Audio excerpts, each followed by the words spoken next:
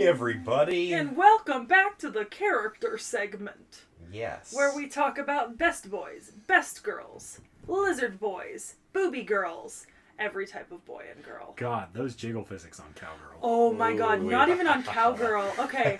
And the witch girl. So I specifically have a note about the witch. I wrote, this big boob witch lady is lucky that anime clothes and boob physics apply to this show. Yeah. And I specifically mean the conjunction of anime clothing over boob jiggle physics, because she is centimeter away from a nip slip for this whole show and it never happens. Yeah. But with that being said, I think I'd like to really quickly, I pulled up the pages, I'd like to go over the characters that have confirmed bases, like characters that were based on someone, real quick before we get into more detailed. So, Goblin Slayer's placeholder design was originally based on the Restless Armor from Dragon Quest, and his character, like the way he acts, is supposed to be like Batman or the Punisher. I can see that. Yeah. Also, his English voice actor is the dude who did the motion capture for the Doom Slayer in Doom. Yes. Yes. That just sounded like a funny piece of trivia, but I will say that it makes him a better character in my mind once you tell me that he's supposed to be a Batman Punisher-esque kind of person, because that's an actual character archetype, not just me seeing someone who's maybe not morally the greatest. Yeah. So the next character that I know who had a specific basis, so the High Elf, his placeholder's design is Shino Asada from the Sword Art Online franchise. Oh. I don't know who that is, but I'm sure one of you does. I think I know. I think I know who it is, yeah. Also, apparently, she doesn't wear underwear because she doesn't understand the point of it. Elves, am I right? Right. All right, so the dwarf has fashion based on Oriental and Buddhist fashion, and the placeholder design is Isaac Netero from Hunter x Hunter, which I do get that reference. So I like Hunter x Hunter, and I get that, and I think that's pretty cool. And then the lizard man is heavily based on Native American mythology and kind of clothing and dress and that kind of thing. Spearman is 100% Lancer Coup from Fate. Where does this fit into the Fate timeline? Right? No, like this is just like, if you just take an image of his face when he's walking, holding his spear. I will insert the image here because I saved it on my computer, but it is straight just Gil with a different color hair. Like, the earrings are even the same. Like, some of the characters, they changed design slightly. They did not change this man's design. You said Gil. Sorry, not Gil. Coup. Lancer Coup. I called him Gil in my notes because It's fair, though. Gil has a similar hairstyle in one of his variations. Yeah, and it was before I noticed his rat tail, the hair coming down, and he had the arrogant attitude that Gilgamesh often does before he came out as more of a good character. All right, and then there's the witch, and her placeholder design is the sorceress from Dragon's Crown. Yeah. Never heard of it.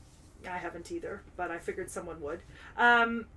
The female knight that goes with Heavy Warrior, she's based on Agrias Oaks from Final Fantasy. I actually don't know who that character is. I don't either, but I think it's interesting. I also said in my notes, her armor looks incredibly similar to Urza Scarlet from Fairy Tail.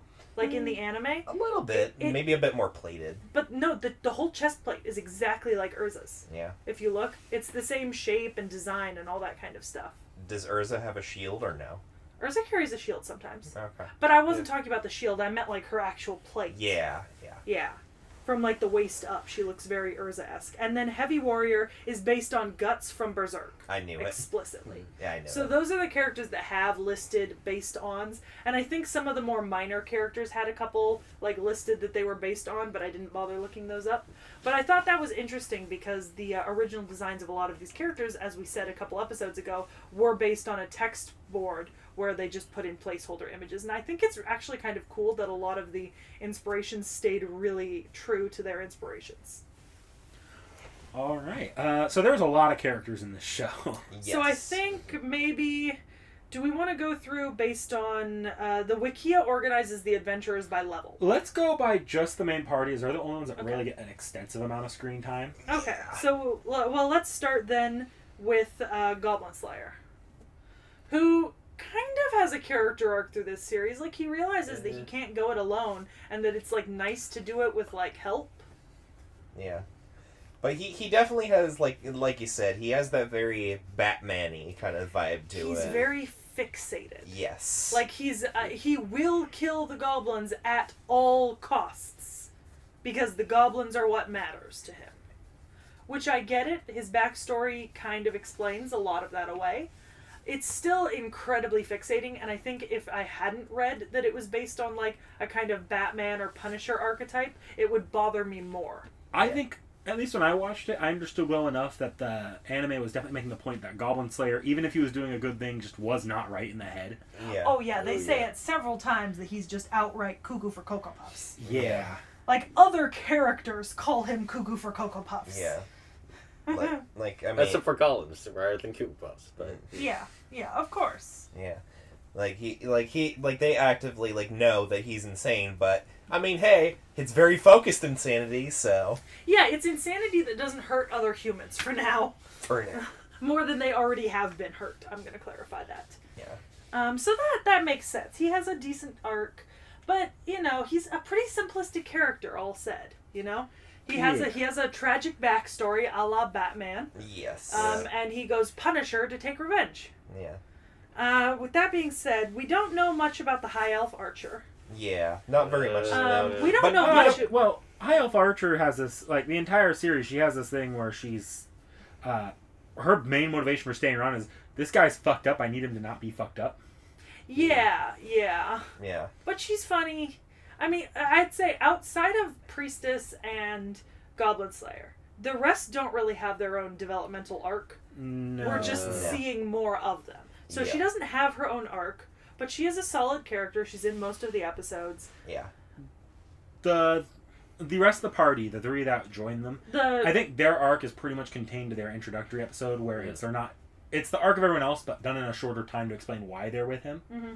Where they just don't know the goblins are this bad, and then they get traumatized upon actually seeing the extent of the damage they do. Yep. So then there's the dwarf shaman and the lizard priest. Yeah. And I want to bring up that the high elf and the dwarf are definitely based on Lord of the Rings and the feud between dwarves and elves, and they even have the drinking contest that Legolas and Gimli have in the second Lord of the Rings movie. Mm-hmm. It's entirely true. Also, Gimli in the Lord of the Rings does make jokes about pointy-eared elves, so that's direct ripoff.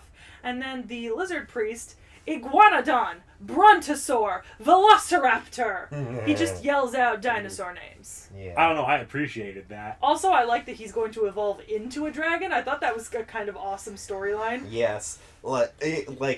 Basically just like high elf and this lizard man dragon just kind of best friends for all eternity kind of type deal. And he's so obsessed with cheese. I love it. Yeah. He's so obsessed with cheese. Like these characters, like they have their own like motivations and everything, but they definitely fit into that comedic relief archetype almost in a sense.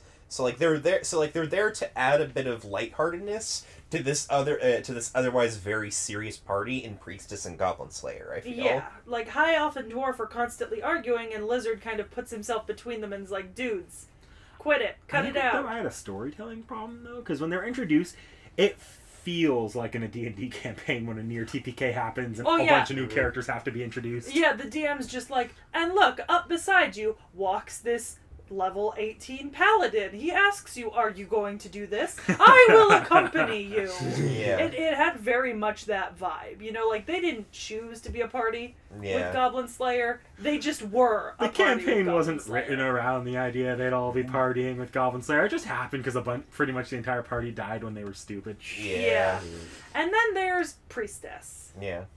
So, I mean, Priestess is basically the foil to Goblin Slayer. Yeah. Across this whole story. She's small and cute and kind of weak, and she's not quite as vitriolic about goblins as he is.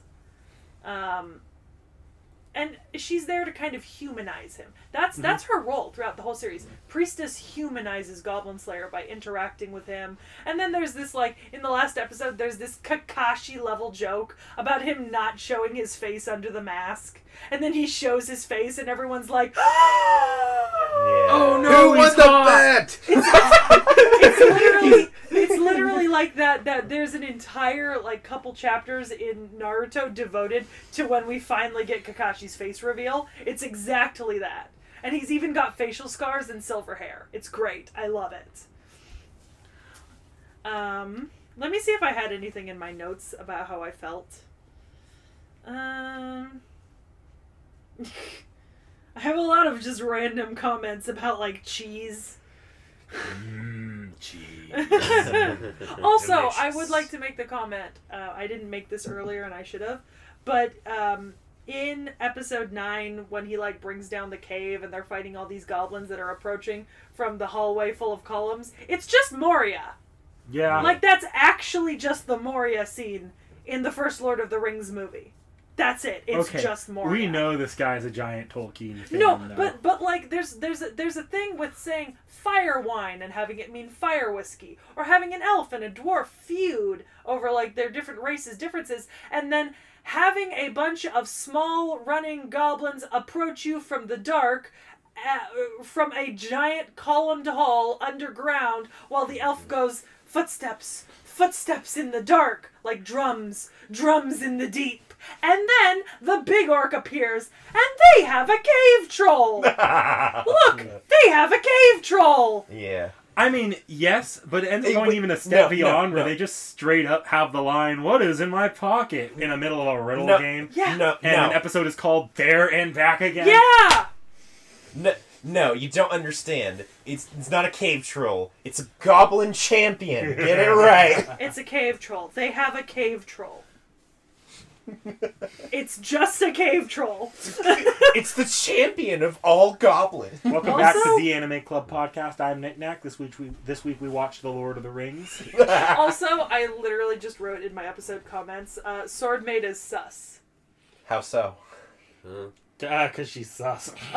My dude, did you miss the part where like she knew about like the corpses hanging from the chamber, like gutted, and the fact that they were being used for dark magic rituals? She knew about that. She says she knew about it. I could be Well, wrong, no, but because didn't she... the reason she knew about it is because she knew that there was like a coup, or there was an attempted coup to try and overthrow her power. She's sus. She could have said something about it, and she didn't. She's sus. The reason if I'm not wrong, there's political reason she didn't say anything about it. We don't get those political reasons, therefore she's sus. She mentions it briefly offhand, and you can kind of infer that because of the political landscape, that the reason she didn't bring those up in the first place was because it would have caused more issues than actually reporting the deaths would. So I might be wrong, but was the implication of that arc that she actively went and murdered people so that she could make it look like goblins, so that goblins... The implication is that the alligator was her pet.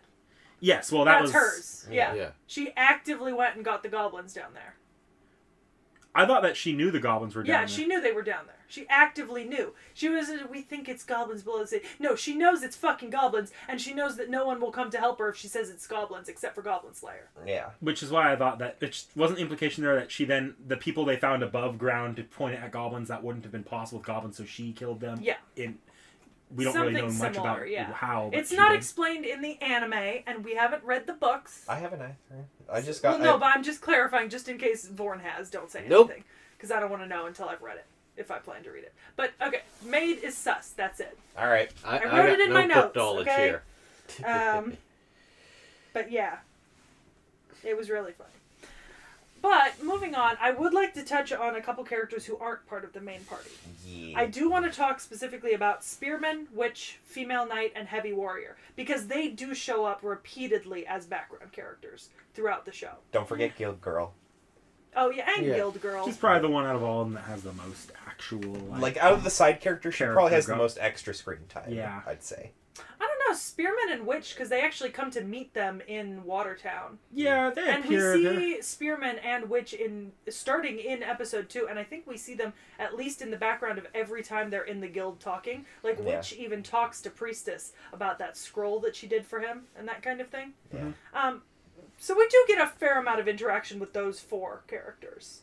I don't think we need to talk about them in detail. I just want to mention that those 4, we get a lot of screen time within the anime, and looking them up, I did notice that they do have much larger roles in the manga. Yeah. Like they are much bigger characters because they're bigger in a lot of the other quests and stuff that happens. All right. Well, Wait, we forgot Waifu Wars. Waifu Wars. Waifu Wars. How did we forget Waifu Wars? I was about to bring that up. Oh, see, we thought you were going to end the episode. All three of us did. No. No. Oh. Waifu Wars. Waifu Wars. Waifu Wars, bitch. Waifu Wars. Do we need to do the chant? We just said Waifu Wars like 5 Waifu times. Wars! Well, I guess Seki went ahead with the chant. Yeah, she did. You weren't Well, stopping me. Do it then. All right, Seki, who is your waifu? I have two this time. You can't have Is two. one of them Spear Boy? One of them is Spear Boy. It's because it's cool, isn't it? Yes. So that All right. kind of doesn't... No, wait, no, that kind of doesn't count. Because he is just Lancer Coup. Like, straight up. He is just Lancer Coup. Outside of Lancer Coup being best boy ever, right, in any show that he's in, Lizard Cheese Boy. My cheese brethren! Yeah. Okay, that's my waifu. Alright. Knick Knack. I don't know. I actually really liked High Elf. Alright. Realm.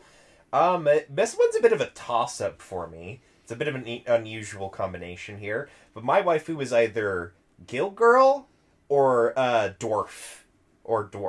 Dwarf's pretty great. Yeah, Dwarf is pretty great, but I don't know. Guild Girl is cute. I was kind of shipping her. Yeah. And like Goblin Slayer, but that was never gonna happen. with No, Priestess it's not. there. It's not gonna happen. But you know what? Cute. I'm gonna go with her because you know what? I'm rooting for her. It's a ship I support. Also, personally. she came up with that whole guild will offer 1 gold coin for every goblin you kill. Exactly. Best girl. Exactly. Unfortunately, she has no chance next to Priestess and Cowgirl. Absolutely. And even Vorn. then, but Yeah. anyways. Vorn. Oh, sorry. I was just remembering the scene that, let's see, what did the heavy warrior kill that huge-ass goblin? What was that? Yeah, it's like, you only got 1 gold coin from it. It's like, Yeah. damn it! Actually, that was female knight complaining. Oh, okay. Yeah. That was a But who's your waifu? Oh, which? Okay, that was the question we asked you, not what you were thinking of. You know, actually, okay. So there's another. Wait, what was? Oh, okay. So you know what? A couple of the characters specifically remind me of, like at least in some of their designs. High Elf is very much like the archer elf from a video game called Dragon's Crown, especially in the design. He also low-key looks like an Ishizoku reviewer's character. Oh But, yeah, you know. absolutely. Yeah. Yeah, a lot of these characters actually look a lot like Yeah. the reviewer characters. Yeah. Please, no. Shut up. The sorceress very much looks like the sorceress from Dragon's Crown. I'll show you guys pictures. But later she of is. them. I literally said Oh, that. I missed it. Okay, I missed that one. I covered all the characters that were named as sorceress, and the witch is based on sorceress from Dragon's Crown. Okay. I did say that. Okay, specifically. I missed Dragon's Crown. Dragon's Crown. There are actually 2 characters based on Dragon's Crown. Yeah. On that note, try harder, everyone. Yeah. See ya. Try harder. Try harder than Realm. I'm gonna